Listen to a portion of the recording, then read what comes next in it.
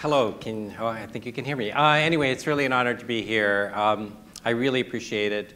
The basic message you're going to get from me in a much more complicated way is that the solutions that we keep looking for in terms of how to be able to help close the wealth gap that we have, social mobility, poverty, all of those, that the solutions are actually embedded in the very communities of the people that we're trying to help, and that what we need to do is get to that point. So I'm going to start by giving you a little video that gives you some background, and then we'll fill that in.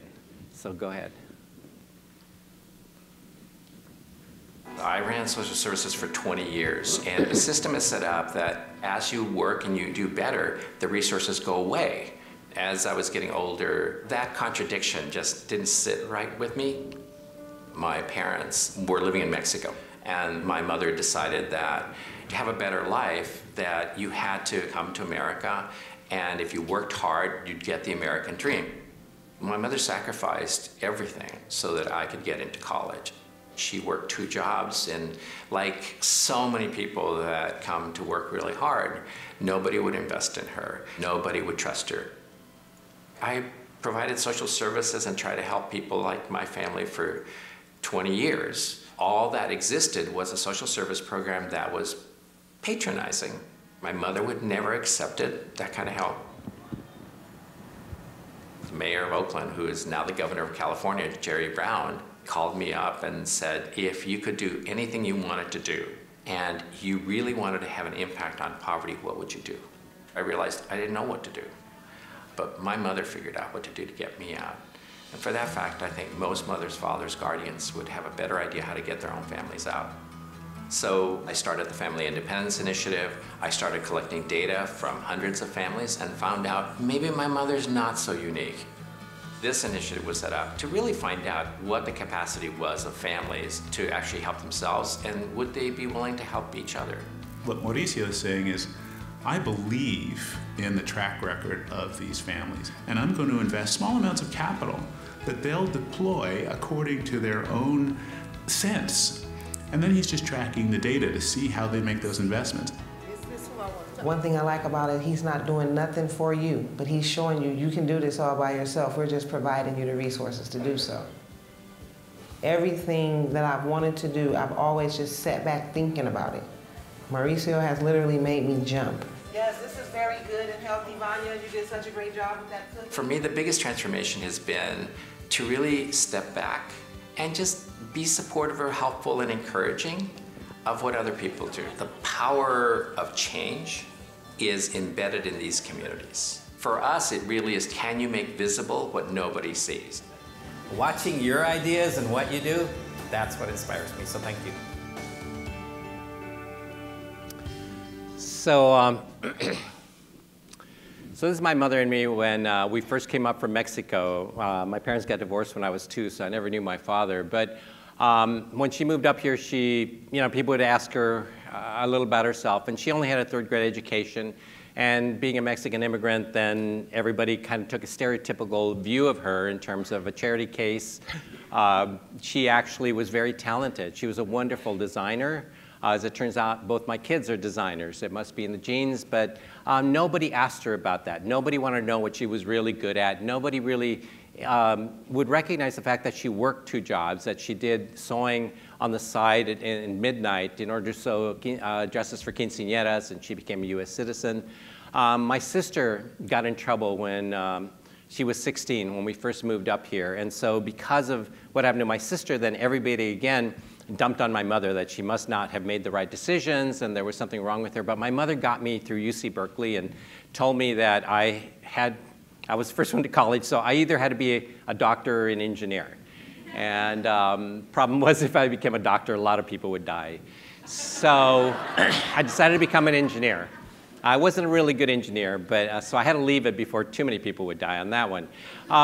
And then I ended up entering the nonprofit sector, and I'll tell you a little bit about that. But I think what really bothered me is that life for my family and my mother and my sister and then her 3 kids was really, really difficult.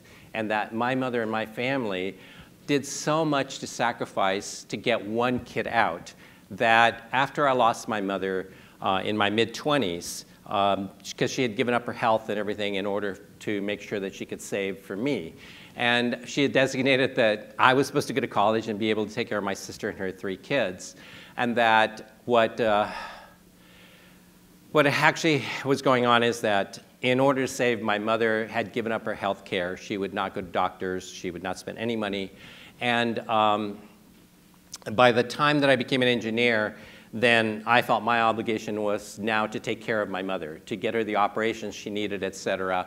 My mother would argue with me that, no, my duty was to take care of my sister and her 3 kids, because my sister would be getting beat up all the time.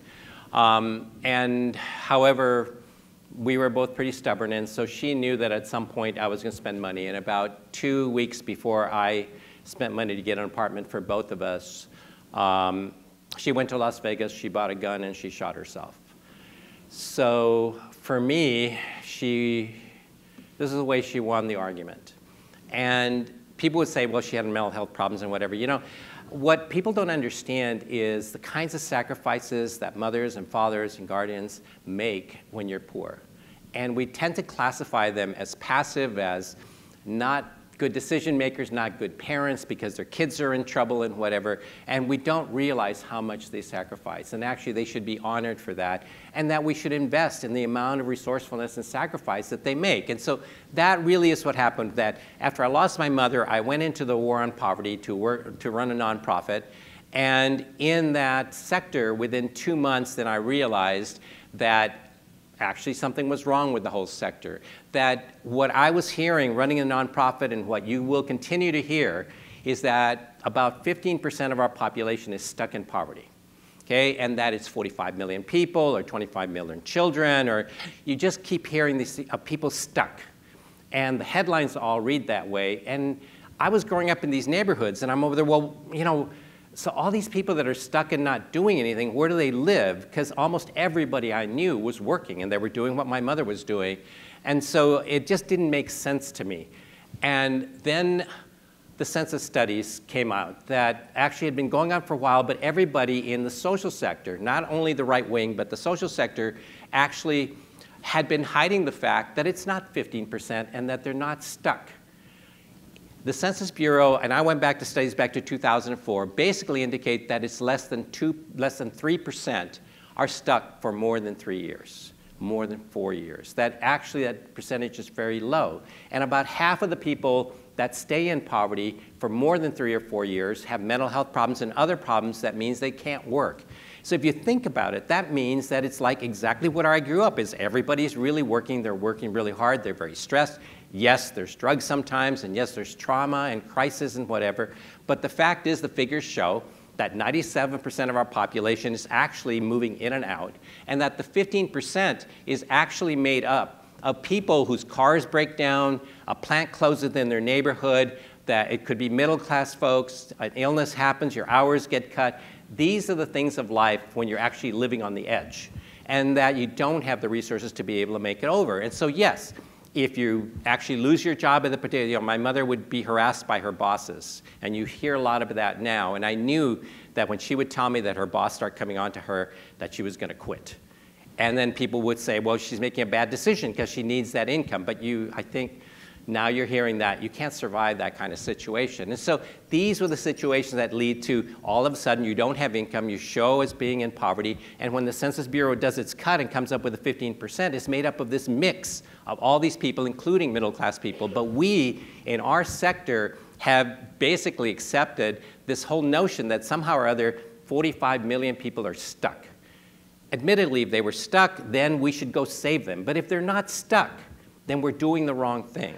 That it isn't for us to save them. What it is actually for us to back them in what they do. And so that's what the Family Independence Initiative was set up. It was to collect the data that would show us what people are doing that is right, that they're working 2 jobs, what they're doing, what they're really talented in. And so for me, and when I started the project with Jerry Brown, it was to really take a cross-section of people in these communities and ask them a different set of questions. Often, when you hear of programs and whatever, the programs will ask, so what's wrong? You know, what do you need? You don't have childcare, you don't have this. They never ask them, well, are you a talented dress designer? Are you actually saving money? Or what are these things that you're doing? So my project actually, I'm not going to go into a lot of detail on it because actually it has started here in the county, and I think Mary Lee is over there and she can explain how it actually works. But it was really to discover really what people were doing to be part of that set of people that get above poverty on their own. So you have a choice, and these are not bad choices. The fact is there are 3% or 2% or whatever that are stuck and that have mental health problems that are in the midst of a crisis. When my sister got beat up, she actually had to somehow get welfare, get social workers. She needed somebody to help her. But a week or two later, she actually just needed some of the money that we were spending trying to help her in order for her to get a job so she could support her kids and be independent and not have to go to this guy that would beat her up. And of course, we promised never to hit her again. So the issue of trying to make poverty tolerable, it is important, but it does not address economic mobility or social mobility. That the only way, and if you've had teenagers or you've been a teenager, then, I think I got everybody, then what you want to do is you want to identify your teenagers' talents. You know, that yes, you need to feed them and shelter them. So that fundamental piece is still right. But just if you feed them and shelter them doesn't mean that they're going to do as well as they really could. So therefore what you do is you look at what they're good at. So both my kids were good at design and art. And so we invested in it. So that's what we have to collect data about these families. Let's find out what they're really good at. And they show that often by what kind of jobs and work they actually do. So I'm going to tell you two stories. I told you that we started the project. Jerry Brown helped me start the project. I'm sorry, this is before Jerry Brown. So before Jerry Brown, I ran social services for 20 years. Top-down services, we were considered one of the best in the country, but my very first job in social service, I had left engineering because of losing my mother.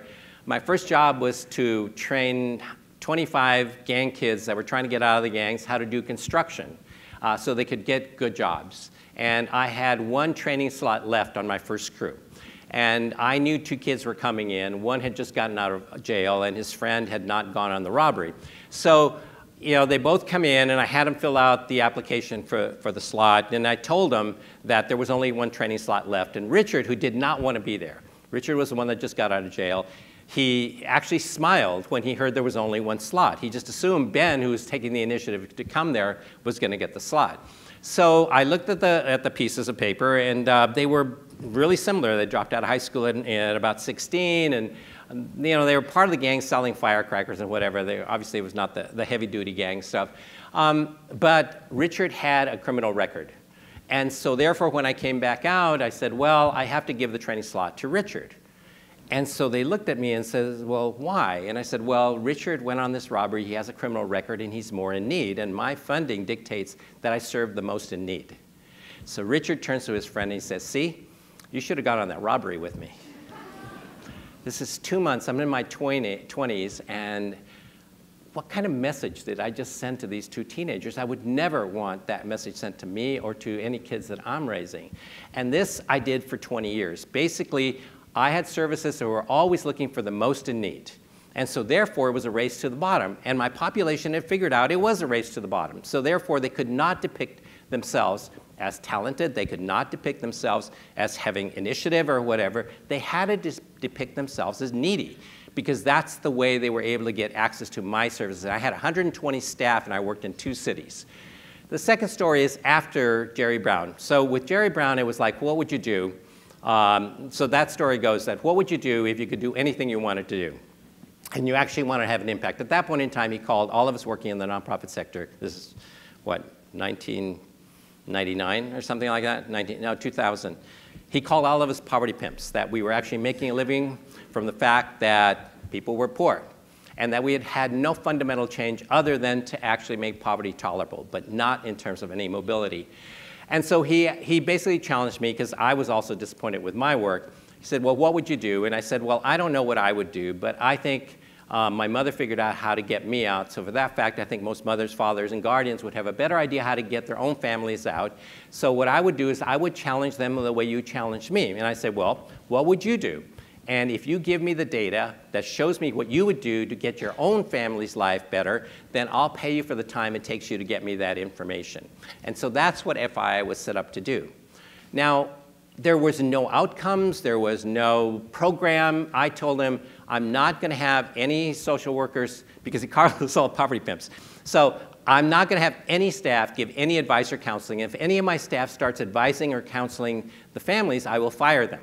Okay, because I wanted clean data. I was a bit of an engineer, and if my counselors are giving information, that means that I won't know the true capacity of the families. I told them the other thing is that the history in the United States is that people had to work together. So whether it was the Irish, the Polish, African Americans built entire townships after slavery. 50 townships, black townships, were built in Oklahoma alone. They had their own Wall Street, the black colleges. This was done with no programs. Okay, so for me, it was, I feel like getting out of poverty is a group effort. And so therefore, I'm going to enroll families only with friends. No individuals, no individual families.